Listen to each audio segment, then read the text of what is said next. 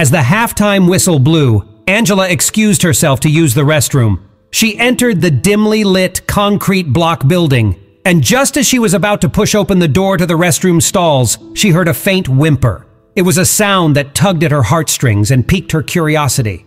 Angela followed the sound to the far corner of the restroom, where she discovered an astonishing sight.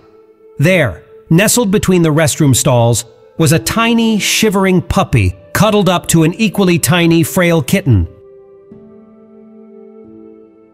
The two creatures appeared to be unlikely friends, finding solace and warmth in each other's company. Angela wanted to pick up the helpless duo, but as she extended her hand, the puppy sprung into action. With fierce determination, he barked and nipped at Angela's fingers, doing his best to protect his fragile feline friend. The puppy's courage and loyalty were evident, even in the face of a stranger. Recognizing the puppy's devotion to the kitten, Angela decided to take a different approach. She began to speak soothing words in a gentle, comforting tone. Slowly, she extended her hand once more, this time toward the kitten. Remarkably, the kitten allowed her to pet its fragile body, and Angela could feel the warmth of gratitude emanating from the tiny creature. Moved by the scene before her, Angela knew she couldn't leave these two defenseless souls behind. After some coaxing and a bit of patience, she managed to scoop up both the puppy and the kitten in her arms. They were inseparable, like Gomez and Morticia, the iconic couple from the Addams family.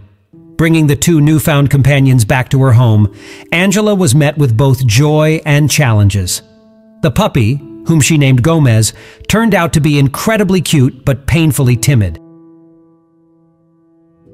He had a past filled with uncertainty and hardship, which had made him wary of people.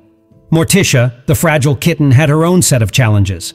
Her health was far from perfect, evident in the pronounced bald spots on her fragile body. Gomez, once fearful, began to trust Angela and her family, becoming the playful and affectionate puppy he was meant to be. Morticia received the medical attention she needed and started to blossom, her bald spots slowly disappearing.